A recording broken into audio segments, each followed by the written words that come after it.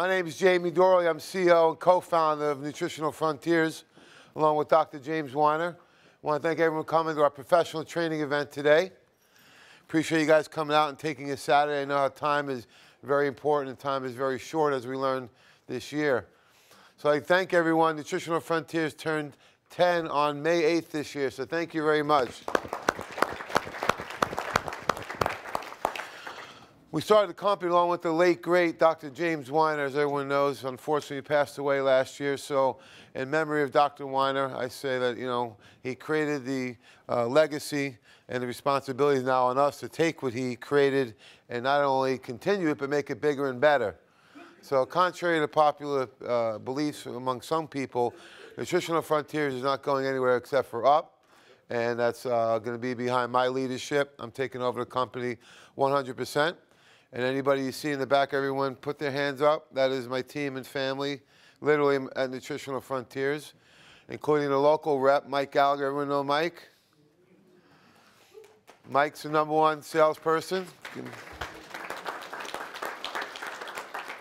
in the country. And if you don't believe me, ask Mike, right? That's an old joke, but it gets better. So, no, Mike and I have been working together since 1988. And he's on our team locally, so he will without a doubt help you double your business, so help more people and help your business grow. So I'll give you a quick outline of today's events. If you need anybody, you need anything, ask us in the back. We're here to help you guys, okay? So Dr. Wald is not going to take any breaks, so put your seatbelt on. He's going to go from 10 a.m. to noon, okay? And then we're going to take a break from 12 to 1.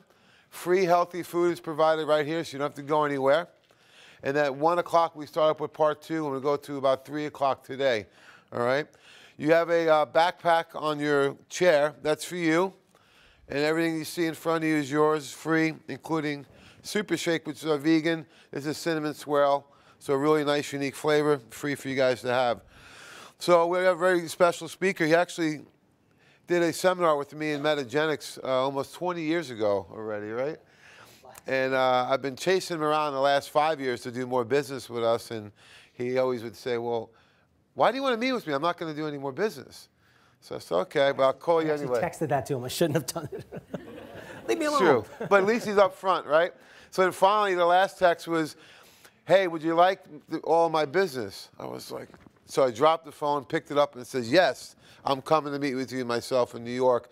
So we're really excited because he didn't only want to do the products, but he wanted to speak with us. So he's going to be hopefully heading up. We can finalize our agreement. He's going to be heading up the leadership on our education and all of our speaking. So he's doing webinars, seminars, and I call it alphabet soup because if you look behind his name, I know what DC is. That's an easy one. I know what MD is, but the CNS, Certified Nutrition Specialist, and some of the other ones I wasn't sure how to look them up. So he's been doing this for almost 30 years.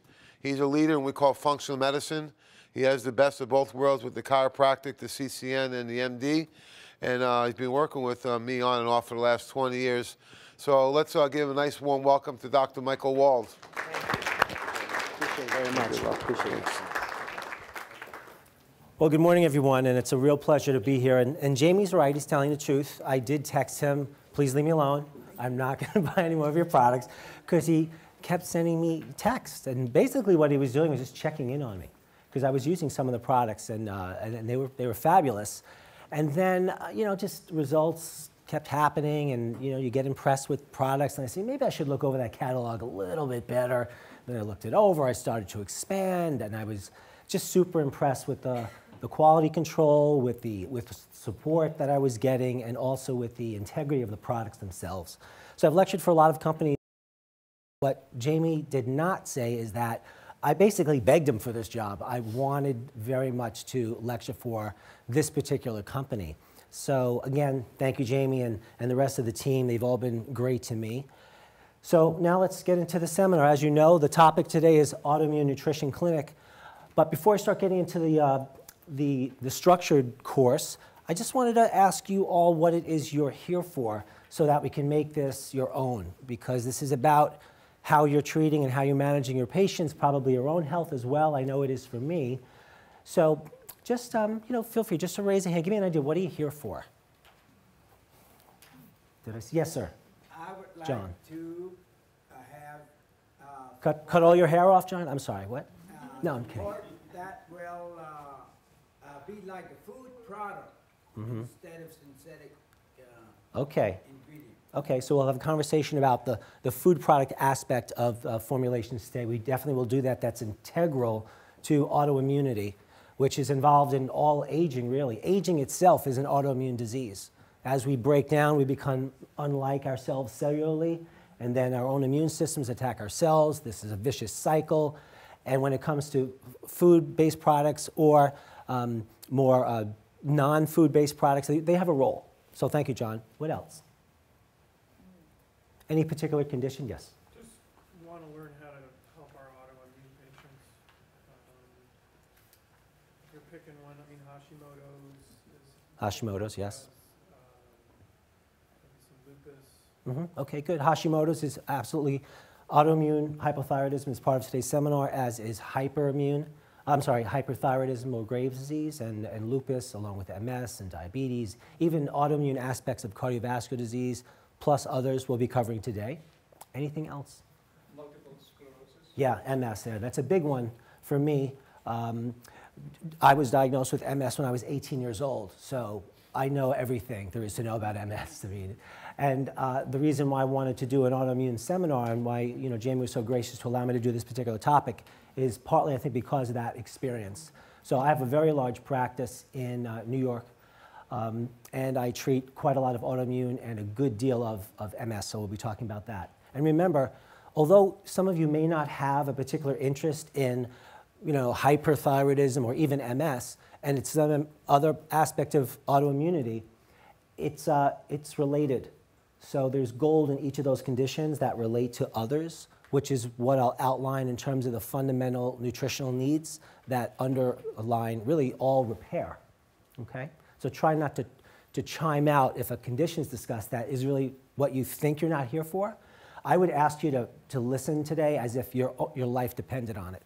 Because I know that's what I do. It's a little game I play with myself. So when I read something or I attend a seminar, I pretend that my life depends on it. And you know what happens? I listen very differently than if I'm just chiming out, okay? Because there's a lot of good information here today, if I do say so myself. Yes? Would you go into depths on T3 and T4, and if the nutritional supplement is capable to do Graves' disease and Hashimoto's? Yes, that's part of the seminar. Thank you, John. Yeah, and the answer is yes. So are we done here? No. Okay. Yes. Yes, please. Just non-drug interventions? Yes, so we're talking about non-drug interventions, except if some of you have questions about the drug interventions of what we do. I was just speaking with Eli. Where are you, Eli? There he is. And we were talking in the back about hyperthyroidism, and we talked about how that's traditionally treated by either ablating and or removing part or all of the thyroid. The person becomes hypothyroid, then they put them on Synthroid, then they're all over the place. Or they use a drug called methimazole, which is a thyroid blocker. So it's good to know the traditional treatments because some of them can give you, the medical treatments, because some of them can actually give you nutritional ideas. So if you understand the mechanism, let's say, of how methimazole works by blocking the thyroid receptor, let's say, well, milk thistle also does that. And you don't hear that every day, but it's true. Okay, we'll just take maybe two more. Anyone else? Okay. I hope you don't mind if during the talk I also integrate some practice management type of things. Is that okay? And the reason is if you don't keep the patients around, you can't help them. So we need to think of, it can't just be about you being excellent at nutrition because people, how they get sometimes, they have lives. And they should stay around, but if there is not the structure to keep patients engaged, then you lose them. Not to mention, if you keep them around, that's good for them, and it's good for you. Clinically, you do better work, and financially, you do better as well. Which, like for example, if I did not do well financially, I'm just being frank, I couldn't be here. I mean, I love Jamie, but he's not paying me that much, you know what I'm saying? So the point is that, I structured my practice so that I can do this to educate myself and then have the pleasure of engaging with you. Okay? We're good for now? Okay, hopefully this will work. There we go. So I'm dedicating this seminar to my parents because they always encouraged me to do my best, were always there for me. My father was a doctor of chiropractic, and they're not here anymore. And he was also a nutritionist way back when Carlton Fredericks in New York was big. He was like one of the original guys. And I would clean my dad's office. I wanted to be around him and what he did so much because it was fascinating to me. And he would teach me about the spine, and we would practice nutrition, and his patients would tell me how no one else helped him, you know. So I wanted to clean his office, so he'd pay me, and I would do that, and it was great. So I had a lot of years of that. So our focus during this seminar will be the following. We'll be talking about the relationship between allergy and immunity, or autoimmunity, because when your body's breaking down, there's histamine release. So breaking down in autoimmunity is an allergy. It is an allergy.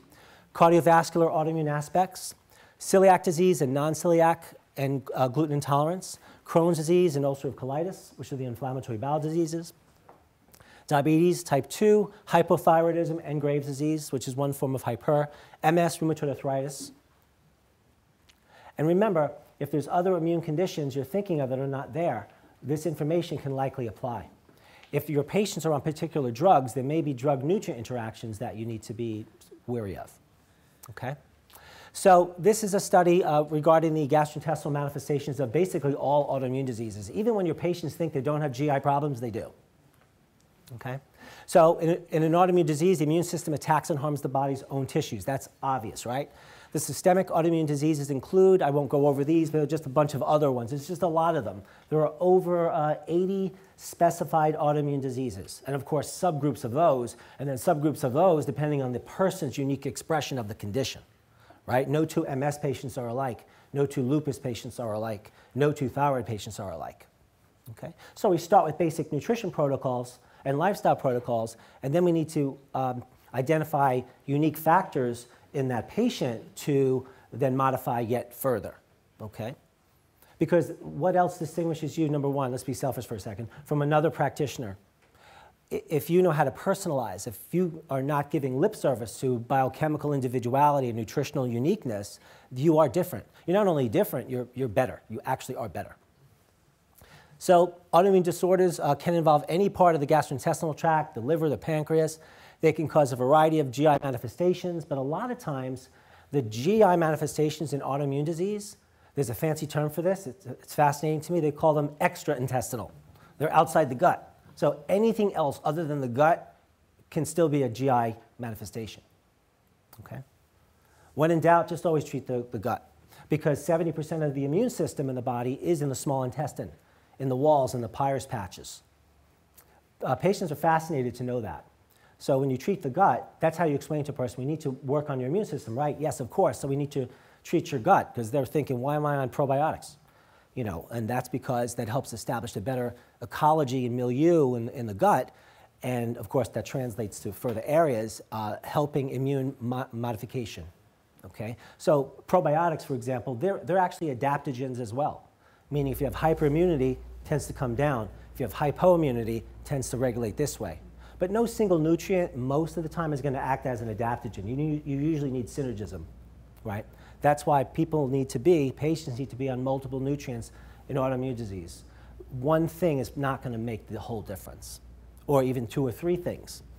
So there's a wide variety of GI manifestations from autoimmune diseases, including oral ulcers, dysphagia, esophageal reflux disease can be autoimmune. Okay, abdominal pain, constipation, diarrhea, fecal incontinence. The list goes on and on. So from this particular immunological journal too, they just are talking more about the leaky gut scenario. So when I explain this to patients, which is practically everyone, because I do leaky gut urinary profiles for patients so I can prove to them that they actually have this thing. Or I might look under a dark field microscope and you can actually see organisms. So those organisms most likely came from one of two main places. One is the gut, the bugs leaking out through a leaky, small intestine. So the small intestine lining comes together and there are tight junctions, right? They should be nice and tight. But with autoimmune disease and breakdown of anything, you have this spreading. So the tight junction loses its integrity, and that is caused by inflammation and causes inflammation and screws up the mucosal the gut-associated mucosal barriers, and you have a leakiness of toxins. I mean, it's a real thing, a real thing. I think you might have lost some sound while that's being worked on. Sorry about that. So important to connect the gut to the patient's autoimmune concerns and treat it. And how many of you do testing of some type? Blood work, anyone? Okay. Or some type of other testing other than blood work? Okay. The reason why that's probably a good idea, because as good as you are, you're going to be better if you do some reliable testing in addition. You're just going to be better. Okay. Okay. We'll go past this. So we're going in the wrong direction. My apologies.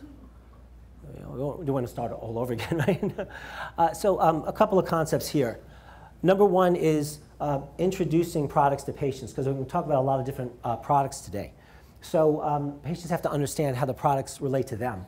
So if they're sitting with you and they have multiple sclerosis or arthritic pain, and you're talking about the use of, let's say, folic acid for heart disease, it's just not that. So you need to always introduce products to patients and talk to them about how it relates to them. Also, it's good to have products around in your office so patients see them. As soon as I put like CBD oil on the just on the counter in my office 2 weeks ago when I started using it, it's gone. It's just gone. I mean, they won't even like say no, like they want it. So if it's out there enough, that's good. So people will start asking you questions. Autoimmune laboratory tests, we're going to talk a lot about testing today. Now, if you don't do lab tests, if you don't do blood work, that's okay. But you might want to ask your patients for blood work. Because if you get that blood work, you're going to know a lot of lab by the end of the day, and the nutritional applications of lab to your patients, okay? And they're going to love it when you actually can change these abnormal labs. So if you're sitting with a patient, let's say you're a nutritionist, you don't have license to order blood, you can say, I would like you to give this letter to your primary doctor, which will say something like, dear doctor, on behalf of our mutual patient, I would appreciate if you would perform the following laboratory tests to assist me in their nutritional care. I mean, if they say no to that, that's pretty sad. And sometimes they do. But usually you get the labs. You can also charge for an interpretation. That is your time. And you can do better nutritional work. I also have a software. We'll spend just a little time on that. And I have sample reports here. They're called blood detective reports. So it's a software program. You put the results of your patient's blood work in the system. It medically and nutritionally interprets the lab. It tells you the compounds, nutritional compounds to give. It gives you dietary work based on the biochemical uniqueness of the patient. So it's basing nutritional recommendations on accepted evidence-based science, which are lab tests. And you want to use autoimmune questionnaires or different types of questionnaires for patients, particularly when you start losing them, not responding. Say, listen, I hope all's well, fill out this form. And it's hard for people not to fill out a questionnaire, particularly if it has to do with weight loss. But let's be real. If it's autoimmune, send that one. So you're not saying, I haven't seen you in a while, come on in. You're saying, hi Joe, come on, it's nice seeing you. I hope everything's going well. Please complete this. It'll help us catch up. So it's a nice, soft way of re-engaging people. Not to mention, you see their scores go down on the autoimmune questionnaire. I have lots of different questionnaires that I use, and those practitioners that I do consulting work with, they get all of my questionnaires. And then supplement lists with dosages and disclaimers. So when you give supplements to a patient, just from a medical legal point of view, how many of you have nutrition malpractice? No? One? Okay, well, that's about average. How many of you are doing well in practice? Okay, let's assume you're all doing well. You want to keep what you're making, you better get some nutritional malpractice. It's not expensive, but you want to have it. We're in a litigious society. But mention this because supplement lists, so you might have your Nutritional Frontier supplement lists, everything's there, and you might have even doses there where you can check off boxes quickly to very, very quickly produce a supplement list for a patient, and at the bottom, you have them sign a disclaimer. I've been involved in cases where I was an expert witness on where practitioners gave a dose different than what's on the bottle, and that was considered improper. So you have to write in your disclaimer that the dose on the bottle may differ from that is recommended to you, et cetera, et cetera. So you want to have your disclaimers in place, and you want to have some malpractice insurance because you want to do this stuff for a long time. Okay. laboratory. So with autoimmune disease, we want to look at white blood cell counts. Some autoimmune conditions will have a higher white blood cell count. And it usually is a neutrophil count, which tends to be more bacterial, or nonspecific inflammation. And the white blood cell count could also be elevated because of viral components, obviously, and that would have the lymphocytes being the cause of the elevated white blood cell count. And then a lot of people with autoimmune have chronically abnormal white blood cell counts. They'll have a high neutrophil count and a low lymphocyte count. You'll see that, and that usually means chronic infection and or inflammation or past. But they're left with that wasted immune system, because it's there. Other doctors might say, oh, no, that's because of a past infection that left this person compromised. And that's where we step in with the nutrition. Then the CBC, which is the complete blood count, which is, of course, the white blood cell count is part of the complete blood count. And then specific aspects of the lab, MCV and MCH. I'm just going to use the MCV as an example, mean corpuscular volume. So what you'll find in a lot of people is they'll be high or high normal mean corpuscular volume. So the average size of the red blood cell, the mean corpuscular volume, the average size of the corpuscle's volume is enlarged. And there's a couple of reasons for that. Does anyone know a reason or two why a red blood cell might be enlarged? It'll show as a high normal or normal MCV, or under a microscope, you just see big cells. Yes? Vitamin B deficiency? Yes, more specific? B6, 12. And? Not B9. Oh, that's folic acid. You almost fooled me. Yes, B6, B12, folic acid, vitamin C, E, and B1, roughly in that order for large cells. Cholesterol over 300. Chemotherapy will do that. But when you see that, it's sort of like the cell is becoming deficient, so it's getting larger, saying, see me, see me. So the cell is here, and then in the serum, there might be deficient or even normal, even high levels of B vitamins. This is what doctors miss all the time. They'll have normal or high levels of B12, and they'll say, stop the B12. They sound just like that, stop. And when the B12 cannot get into the red blood cell, the B12 is either normal or it's high because it's not getting in. So they say stop taking it, but it's not in the cell, so the patient's suffering from cellular B12 deficiency. They have all the signs of not enough. So when you give them activated folic acid, activated B12, activated B6, which is the only stuff that Nutritional Frontier uses, that's going to help methylation inside that red blood cell. The red blood cell is going to shrink. It's going to carry oxygen better. It's going to live longer. And if you have big fat blood cells floating around, that's like increased viscosity of blood, which you'll find in all the autoimmune conditions. Okay? I wish we can talk on this more, but see, when you do the blood detective reports, it tells you all of this. Relative to all the findings, it interpolates it, and it says, here's what you need to think about. Guys, I developed that program over 20 years. It knows more than I know. C-reactive protein, you're going to hear that a lot. So CRP is the most sensitive inflammatory marker that you can actually measure. It shows up earlier than the more common inflammatory marker, which is ESR. Have you heard of ESR? Right? Or SED rate, erythrocyte sedimentation rate. So what happens in autoimmune diseases, the red blood cells stick. And then the test tube in the lab, they stick, and then when they're inflamed, got to lose a little weight here. When they're inflamed, they sink to the bottom faster. So the erythrocyte sedimentation rate is increased in inflammatory conditions. So that's what you'll see. And omega-3 fatty acids and curcumin with piperine and vitamin C and fish oils and vitamin D help unstick all of that. Okay? Ferritin is an inflammatory marker. It's also a marker of too much iron storage, but most of the time it's not from too much iron storage when it's elevated. It's from inflammation. So all of the things we're speaking about today that manage inflammation very effectively lower ferritin. Every time. I've never seen it not work. So any questions on ferritin or the lab so far?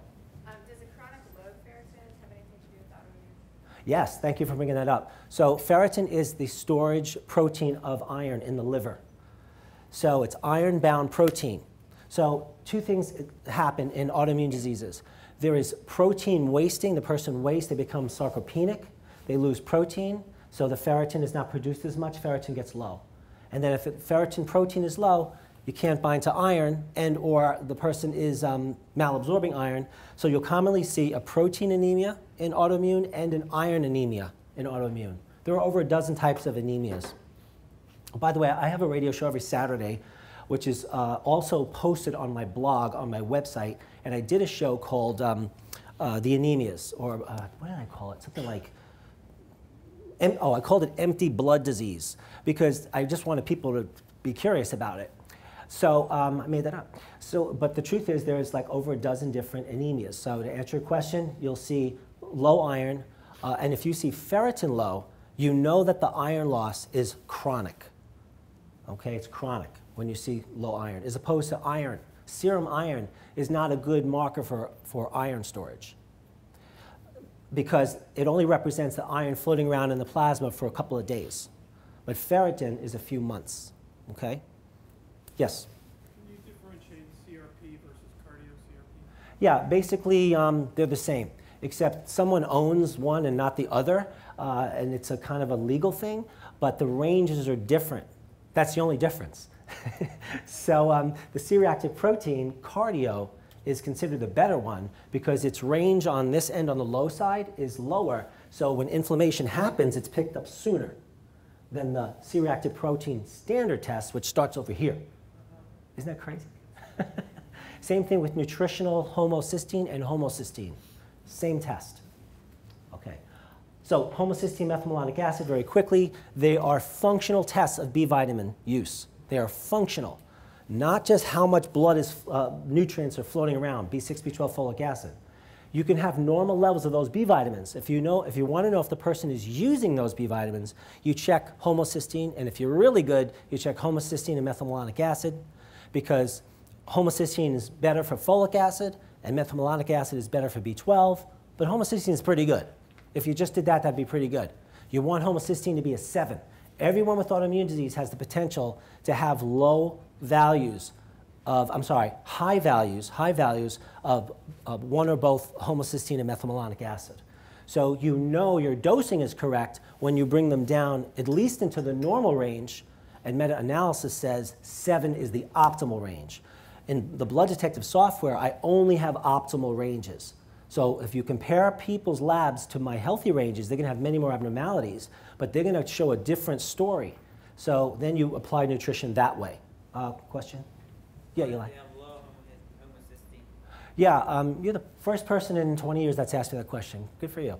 So low homocysteine it seems to be associated with osteoporosis and osteopenia, but so is heart disease. Yeah, both low and high homocysteine are associated with cardiovascular disease. And you can look that up on PubMed.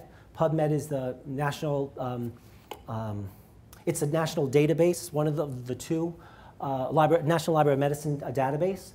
Goes back from 1966 into the present. It's got a little bar there. You put in low homocysteine, and boom, there you got it. Have all the evidence. It's incredible. So all the information I'm telling you today is evidence-based. Okay, and then of course, each autoimmune disease may have their unique abnormalities. Lupus might have an ANA antibody high, but then again, ANA, anti-nuclear antibody, is a non-specific autoimmune test. So as any rheumatologist would tell you, that anyone could have it high and they'll never have a problem. But like all tests, the meaning of the test is always relative to the patient. So, you know, if someone's getting heart attacks all the time and their homocysteine is elevated, it's probably related. Rather than some cardiologist telling you, oh, well, the studies on homocysteine in heart disease, they're not true anymore. They're actually saying this now because another study comes out that says no, but you always want to consider the predominance of the evidence. What does it mostly say? And then what does it mean with that person? Okay, how are we doing? Okay, good. So I was saying that each autoimmune disease may have some uniquenesses, like anti-citrulline antibody tends to be the best test for rheumatoid arthritis, not rheumatoid factor, as you might think. Okay. And then there's total protein in the labs. So total protein, as the word would tell you, total is the total of two things, albumin and globulin. So if someone, usually with autoimmune disease, there's protein overuse. And then the body steals protein from other areas to try to manage this inflammatory autoimmune degenerative stress. And that's called protein stealing. So whey protein would be the best of all the proteins to help offset protein stealing. And I like to base the dosing on either the patient's tolerance, as much as they can take, or, and then, if they have GI upset, then you back off. It's like a tolerance test. Or you can start with what's on the label, but that's just a generalized thing. Or I'll base it on their kilogram of body weight of lean mass. So I'll do body composition in every patient. So does anyone else here do bioimpedance testing, body composition? Okay, one person. So you've heard of biomarkers. So biomarkers are tests by definition. If you manage them well, the patient lives longer and better. So homocysteine is a biomarker, C-reactive protein is a biomarker. The reason I mention that is because the #1 biomarker that exists is body composition, meaning that if you want to predict someone's morbidity and mortality from dying of anything, it's body composition is the best predictor.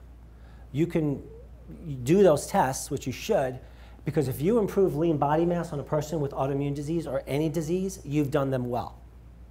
Okay? And the tests are not expensive to do. And patients love it because once you mention to them that you're also testing their percentage of protein, fat and water, they're like, fat? And then they want to do it. And then it tells you the amount of water in and outside of cells too, which is another biomarker of morbidity. Okay. So then I'll mention a few others, IgM, immunoglobulin M, immunoglobulin G, immunoglobulin E, right? Immunoglobulin A, we've heard of some of these or all of these. So immunoglobulin A is the most abundant, A for abundant, just made that up, in the intestinal tract. It's in the mucous membrane of the gut. So anything you do to improve the leakiness of the gut and the colon will improve immunoglobulin A. Zinc is important for that, A is important for that, D is important for that, glutamine, aloe vera, glyceric acid, glycerin, there's other things as well.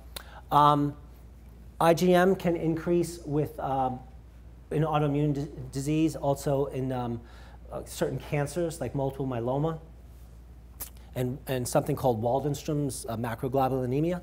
And then you have, so autoimmune disease is too much of a good thing, which patients really don't understand. So I say, your immune system is hyperactive. Like, oh, really? Yeah. So it's consuming nutrition, and it's consuming it at a rate that's faster than the repair. So when the degenerative process, I tell patients, is exceeded by the repair process, we have this. Okay. Hyporesponsiveness. There's low immunity as well.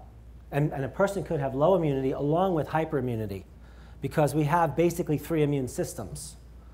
So we have our cell-mediated immune system, where cells mediate the immune response. And then we have the immunoglobulins, which is the humoral immune system. And then there's the complement immune system.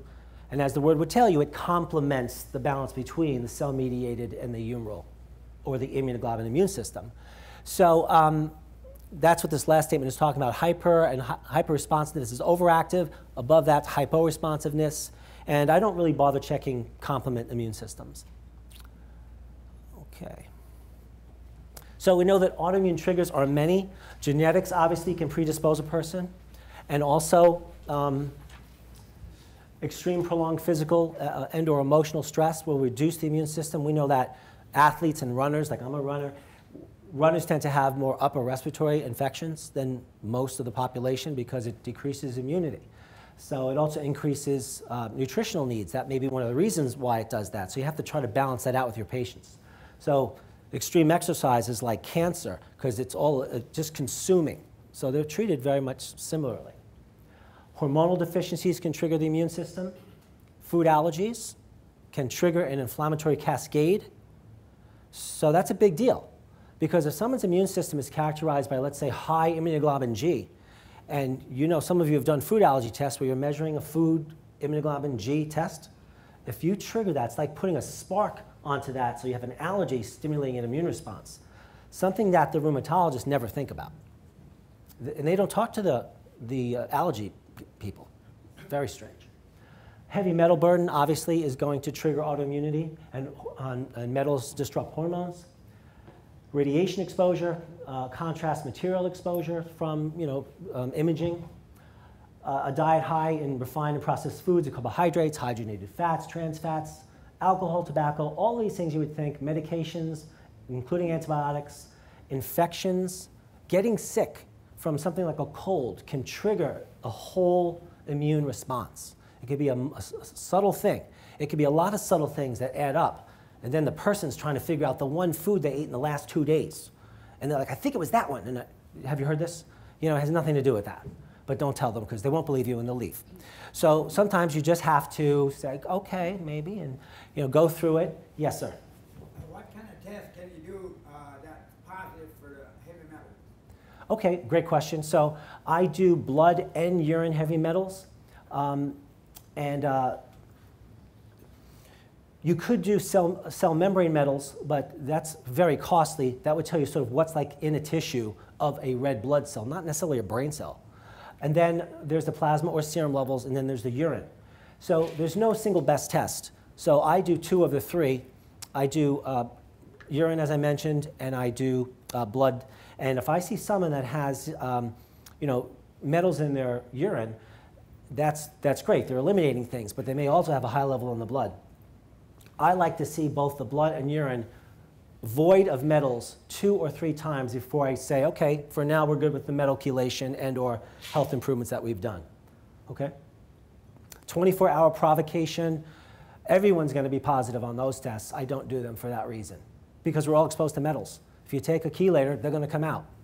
And if I'm going to use a chelator, I'm going to use N-acetylcysteine. That's like in the top 3, I think, of my favorite supplements of all time. NAC increases, well, it's a chelator, meaning, does everyone know what chelation is? Chelation is a process of binding to a toxin, like a metal. And NAC produces glutathione in the body, which is a tripeptide immune modulator. And the longer-lived animals have more glutathione. And it's antiviral, it's antifungal, it's antiparasitic. And what am I missing? Oh, it's a mucolytic agent, breaks up mucus. And it's also a drug. It's called mucomist. They use it for cystic fibrosis. So it's got tremendous utility, tremendous utility. Just don't give it with zinc or copper or other metals within 30 minutes because it will bind to them. Not all of them, but it can affect it. Okay? Did that answer your question, John? I hope? Yeah. Okay, good. All right. Next. So immunological review, talking here about short-chain fatty acids produced in the gut with fiber. Fiber is very important in autoimmunity because fiber is acted on by the intestinal bugs and or the probiotics that you're giving the patient exogenously in the form of supplementation. And there's short-chain fatty acids that are produced. Butyric acid and caprylic acid are the 2 main ones, and they exit the bowel. And they do a lot of corrective work all over the body. They don't simply just repair the lining. They modify the immune system and do that at distant sites as well. So fiber is not just fiber. Soluble fiber is particularly important, but certainly soluble and insoluble both play a role. Yes, Jane? And caprylic. Don't ask me to spell it. That's my weakness, can't spell. We are going in the wrong direction. Okay, I'll get this right. Okay, here we go. So this is just the top page of one of my blood detective reports. So I run these reports on every patient about every 3 months, and just practice management, little tidbit here. I charge $125 for this report. The report can be a little thinner. The report can be thicker. I almost never print these reports, although I always have a sample around to show them it is real. I send them as PDFs that are encrypted when I email them, and then I will show them the results on a monitor on my desk, and I'll say, these are your results over here. These are your blood results. This is how you compare to average people. So you have abnormalities, but you have a lot more abnormalities when I compare you to healthy. Why not compare you to healthy? Let's shoot for healthy, I say, because maybe we'll get you here. If we shoot for average, we might get you there. So who wouldn't want to do that, So I call those functional ranges, and they're based on literature reviews that I've done over a couple of decades already. And then this is another page that I show them where on the left it has their weak body systems. The body systems are weak relative to the number of abnormal tests that blood detective determines are abnormal compared to both average ranges and healthy. So I will default the blood detective settings to give the nutritional compound suggestions, which you can then extrapolate to the Frontiers nutrients, and also food suggestions in the form of 10-day breakfast, lunch, dinner, snack food plans based on the chemistry of the patients, based on the number of abnormal labs they have. And then over time, when I repeat these, the list gets smaller and smaller and smaller. And then the emphasis on foods and nutrients changes as their chemistry changes. Not, okay, here's a supplement, see ya. But your patients mostly think that way. They actually think that when you give them what you give them, that's what they need, which it changes. Their doses change. You know, my son is a bodybuilder, one of my sons, and he stopped growing. You know, I think at this point he couldn't fit through the side of the, so he says, how come I'm not, what can I do differently? He says, this is what, I'm doing the same thing I've always done. I'm like, yes, that's why it's not working. You're bigger now, you need more protein. Then I went from there. So people's needs must change, and you need to tell your patients that many times. Okay, questions?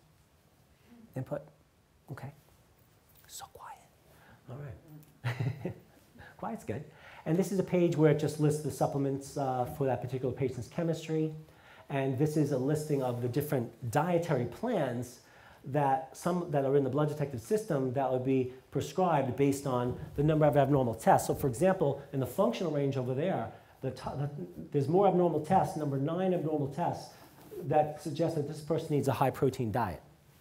Now, if I can't convince them to improve their diet, then I'm going to work with what I can with their diet, and then I'm going to augment with supplementation. And with autoimmune disease, you have to use supplementation. So people say to me, well, why nutrients, why that, and can't we do it to a balanced diet? I don't even know what that means. And the balanced diet in the autoimmune universe is changing constantly, right? So we have to change with that. That's why your patients need to realize they need to be exposed to you with consultations. So when I meet with people with these concerns, I put them on, I might suggest, let's say, 12 consultations over a 6-month period or whatever it is relative to them, so I have the proper exposure. And you don't have to know everything you think you need to be the one talking all the time. They'll have plenty of input, and there's lots to do, because you'll find, you'll sit with someone 3 or 4 times, and they'll say something that is so fundamental that you realize, wow, I really need to sit with this person. Like I was sitting with someone a couple weeks ago that I've been seeing for, I'm embarrassed to say, about 8 years, and she says to me, Dr. Wald, do you think that stress has anything to do with my autoimmune disease? I'm like, maybe. Didn't we cover that 3 years ago? So everyone needs that, yes. Do you have them pay for the 12 months in advance? Yeah, I have a cash practice. Okay. I get just cash. Well, not just like money with presidents on them, but checks and things like that. I don't accept insurance, but I have super bills that are automated and generated for patients, and that's what I do. Yeah, mostly, depending on how people hear about you, it's very easy for you to get them enrolled. So I just did this public lecture at these libraries where I live. I decided to do that, having not done a lot of public speaking in a bit. And those people, when they called, it was like just getting them on the schedule was super easy. And when I told them what they needed after an initial consultation, a long conversation, a couple of hours, they were like, oh, yeah, of course I need to set this up. And if I do that, then I'll know I have to be here, and then I'll have it structured, and I'll have the proper support. It just works for everyone. If you don't do it, you're really the problem, It's like when I first started practicing, I was very shy about money and that whole thing, and all that did was I just lost opportunities with people, but now I put that aside, and I'll even admit to them if I'm in an uncomfortable place, say, listen, I'm a little uncomfortable talking about money, but you owe me 10 grand.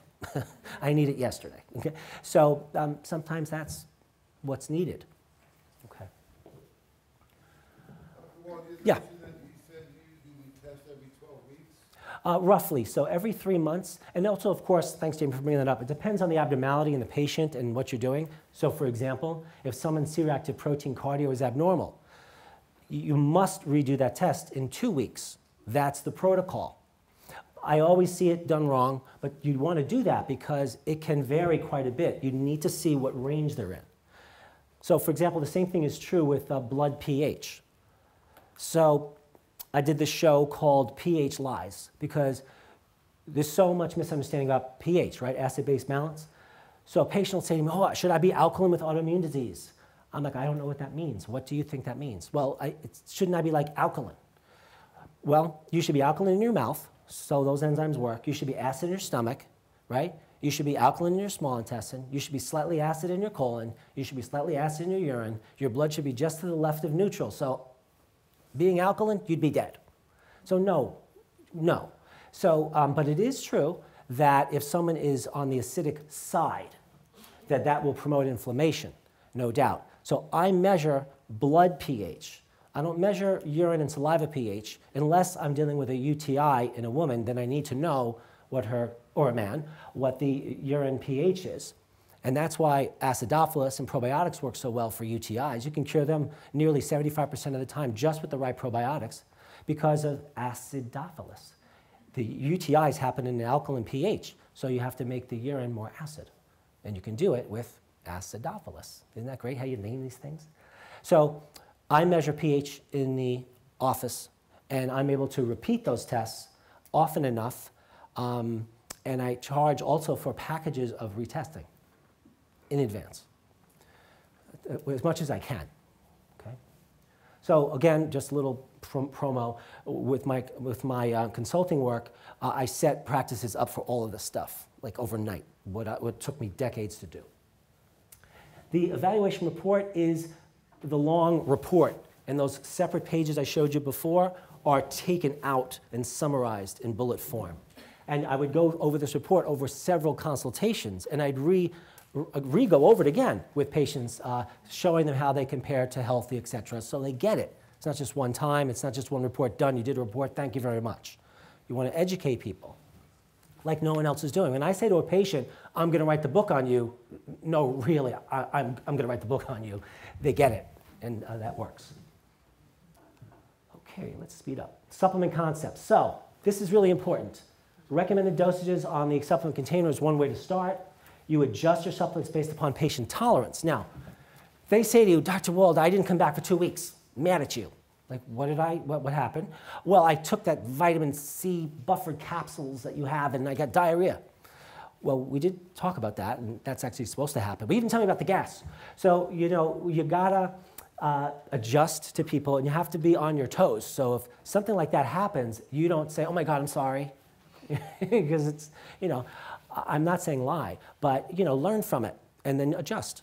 That's all. You don't just throw something out the window just because it had an intolerance. They sometimes think that way, okay? It's like a practice is like mostly psychology, right? When you think about it. Every once in a while, a patient will say to me, it's like, you're like a therapist. I'm like, whatever you need.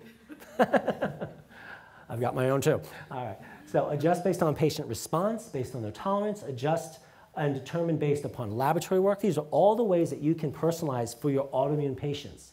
You compare the patient to average, you compare them to healthy, which we did in terms of lab work, maybe based on weak body systems, maybe you'll do a blood detector report, maybe you'll use a technology like that's outside. There are many ways of doing this. So let's talk about Betazyme. Before we do, any last question or two just to kind of clean up the initial stuff? Okay, yes?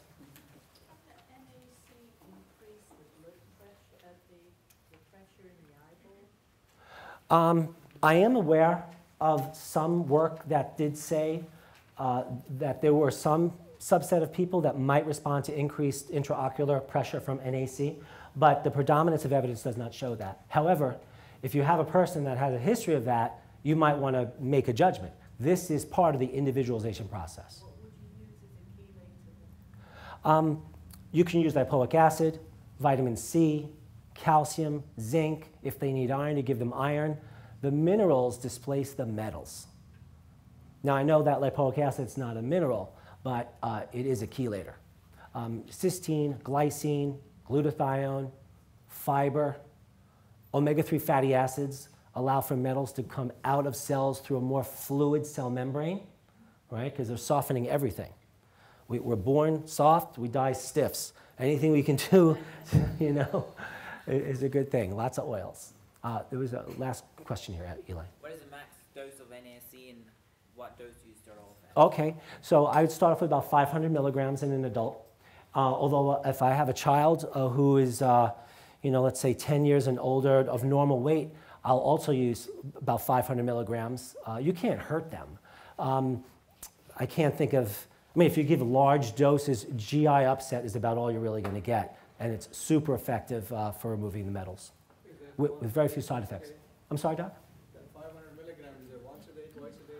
Well, that's the minimum I would start. But in an adult, I usually, if I have metals that are showing up, I'll use 500 milligrams 3 times a day because you know, the half-life is just a few hours. So you don't want it diving like this. You want it to kind of be here. And then I might increase it to 1,000, 1,000, 1,000. I mean, I take 3,000 a day just for kicks. You know, it's one of the things that is very important in MS. But for overall health, it's just, we could do a whole seminar on that. One last question before we move ahead. Yep. If you increase the omega-3s, do you do it in a balanced way along with the omega-6s, or you don't mind? Okay, thank you for that question. So the question was, if I increase omega-3s, do I increase omega-6 in a balanced way? Yeah, balance is a very subjective term. So the answer is, I don't. I don't like omega-6s. Personally, I don't like them. They're mostly pro-inflammatory. So, yes? Plant-based omega-6s aren't beneficial, like the You will find some studies of a few contrary reverse effects of omega-6 saying they're anti-inflammatory. That could be. But overall, omega-3s are anti-inflammatories. They produce prostaglandin E3s. And the omega-6s are pro-inflammatory. They produce the prostaglandin 1s. We're going to have to move on. I'm sorry. We can probably integrate more. So betazyme and a protocol. So I have a protocol for patients where I determine their need for enzymes based on a tolerance test, their need for vitamin C based on a tolerance test, even their omega-3s based on tolerance, magnesium, iodine. So keep in mind that those procedures exist. But betazyme is one of the most fundamental things that should be in your practice, not to mention just for autoimmune disease. Antibodies that are floating around, number one, they can get digested by enzymes. The enzymes don't just stay in the gut. Some of these make their way out in circulation. They can even help digest cancerous tissues. It's a big deal. And this is all in the literature. They're anti-inflammatory, meaning they're tissue reparative, meaning they offset negative nitrogen balance, which means the lean body mass can come back. Not just muscle mass, but organ mass. So you lose your organ mass, you're old, right? So disease and autoimmune inflammation just eat that up. Enzymes help offset that. Not to mention, they help you absorb. So that's really important. So betaine hydrochloride is one of the elements included in this particular product, along with pancreatin and gentian root, which is really interesting. So gentian root, number one, helps to, it's not in the product descriptions, but it helps to regenerate the chief cells and the parietal cells of the stomach, which produce stomach acid. Now, why are we talking about stomach acid? 95% of those with autoimmune disease have hypochlorhydria or achlorhydria, where they don't make any stomach acid at all. If you do not make any stomach acid, how are you going to digest your proteins? How are you going to cleave B12 from proteins in your food? Not that well. How are you going to ionize calcium so that it goes in a bone rather than you take calcium and it goes in the breast tissue, giving you calcium-laden breast cysts, which cause cancer, or the calcium doesn't get managed with hypochlorhydria or achlorhydria, so it goes into the arteries, causing hardening of the arteries, and of course that calcium is leaching out of the bones, which is why you have an association between breast cancer, loss of bone density, hardening of the arteries, and sometimes neurologic problems, and blood clotting, because calcium is needed for blood clotting. So calcium dysmetabolism is a big deal in autoimmunity, and you can't really measure it. You mean you can measure calcium levels, you can even measure ionized calcium levels, but they're not really that useful. It's an assumption I believe that you should make that the autoimmune diseases we're talking about today, they are hypochlorhydric, because the studies show these things. I used to check stomach acid by putting a telemetry capsule down someone's throat tied to a string, and I would give them challenge tests. I'd have to pull this out. Half the people would throw up all over the place. And then I learned something after 3 years of cleaning up vomit, was that most people are hypochlorhydric, so I stopped doing the test. Lost a lot of income, but that was okay, because I was satisfied. Just like I don't do fatty acid tests anymore, I don't do amino acid tests anymore, because people need proteins and people need fatty acids. The tests don't change what I do. I will only do testing that changes what I don't think I can guess at better. So this protocol has stomach digesting acids and enzymes and animal-based protein, fat, and starch digesting enzymes. The animal-based enzymes work in a very wide pH scale, which is great. Plant-based enzymes work at a very tight scale. So they're not useless, bromelain and papain, but they're not in the same stratosphere as this is. Okay? So I might give a patient one of these, this is key, one per meal, let's say 3 times a day, a meal being at least a handful of food. And then if they don't have a whole bunch of symptoms that I have on my list, then the next day they know to take 2, 3 times a day. And if they don't have any of the symptoms on my list, the next day they do 3 times a day, up to 6 per meal, 3 times a day. So if they get some of those symptoms, then they know to stop, they can drink some water, they can take an antacid, they let me know what their tolerance was, and then that means intolerance, and then just before there's tolerance, that tells me how much they need each day. As they get better, they'll say, you know, I'm having those symptoms again. I'm like, oh, you need less enzymes, good for you. You know, and then people ask me, well, will I be taking enzymes forever? Maybe. Autoimmune disease is a different animal. But taking the enzymes and acids can give the body a physiologic rest period. The pancreas and the stomach lining can make a comeback when you have the enzymes and acids coming from the outside. That make sense? I'm going to see if I fly out the door. Okay. Dosing, again, you can always start with what's on the container and then you move from there. This is basically what I've said just now. This rest effect is the phenomenon of body systems regenerating by you doing the work for them. And then you slowly can taper off and see how the person does, and if they don't do so well, just go back. Okay? So for autoimmune as allergy and the whole concept of general autoimmunity, there's a couple of fundamental things. We're going to go over these over and over and over again. We want to use the betazyme. Almost everyone needs that. If they have reflux, you still want to give it to them. This will probably cure their reflux, because most reflux has to do with too little stomach acid, as I think everyone in here knows, not too much. Except it is too much in the esophagus, which is why they have symptoms. If they didn't have symptoms of reflux, that means they don't have acid in their esophagus. If they have acid in their esophagus, that means their gastroesophageal valve is open. So chiropractically, we can manipulate that, or maybe through acupuncture, and I was talking to a massage therapist, they did some energy work. There's a lot of ways to deal with it, but we want to close that valve, okay? Anyway, super B complex, the B vitamin need of those with any chronic health problem and any healing process will increase the need for B vitamins. NR-DMG, or dimethylglycine, among other many effects in the body, is an immunomodulator. It's a detoxifier. It helps circulation. It's an anti-inflammatory. It helps oxygen utilization. All of these are problems on one level. I do a lot of hyperbaric oxygen with my autoimmune patients, by the way. It's a side note. Then minerals, particularly the alkaline minerals, which you'll find in Frontier Minerals. They're alkaline, which hopefully will help the pH of that person increase in the normal range. So the normal blood pH is roughly 7.4. So 7.35 to 7.45. If I have someone with seizures, I want their pH to be on the low end of normal, 7.35, maybe even 7.3. Because if I give them MCTs, which are found in one of our whey products here, that helps to produce keto acids, which helps increase the seizure threshold, which reduces seizures. So you want those people on the acid end, but you want cancer people and autoimmune people on the alkaline end at about 7.45 to 7.5. If they move much more that direction or move below 7.3, they're in a hospital.